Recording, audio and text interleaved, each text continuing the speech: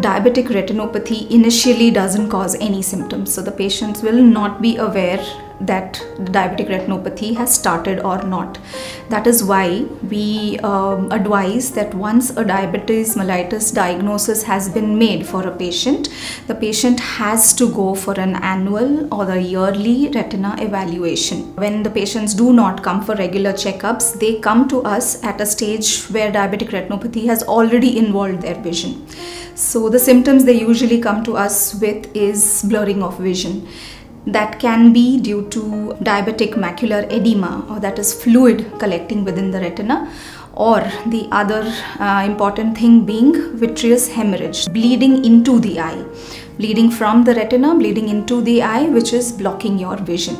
So these stages can be treated with either lasers or injections. Sometimes surgery may also be required. But what patients need to know is sometimes some damage that is done during these stages are permanent. Even with a surgery, we may not be able to reverse the damage once done. So if a diagnosis of diabetes is made, please get an annual eye checkup or a retina evaluation done without fail so that we can save your vision.